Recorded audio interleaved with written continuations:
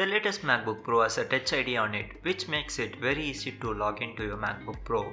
But what if you own the old MacBook Pro, MacBook Air, or even iMac Pro, which doesn't have the Touch ID on it?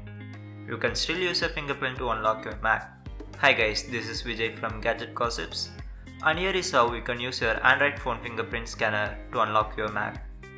Before we begin, make sure to subscribe and turn on the bell icon. Let's get started.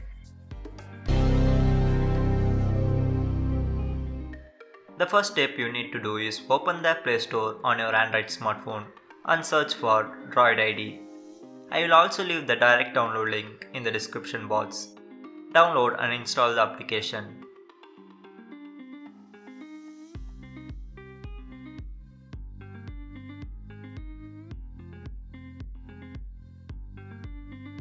Now on your Mac, open the browser, search for Droid ID and open the first link. Again, the direct link will be in the description box.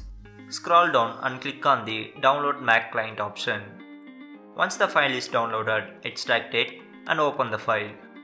Now open the Droid ID app on your phone and enter the text displayed on the phone to the app on the Mac.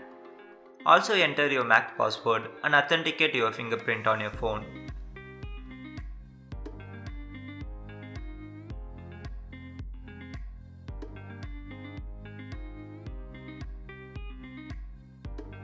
Now you can open the app on your phone and use the fingerprint scanner to unlock your MacBook Pro each time.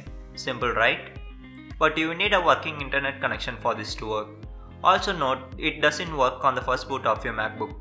So guys, that's it for the today's short video. Make sure to hit the like button and share this video with your friends who owns the Mac. Thank you and have a great day.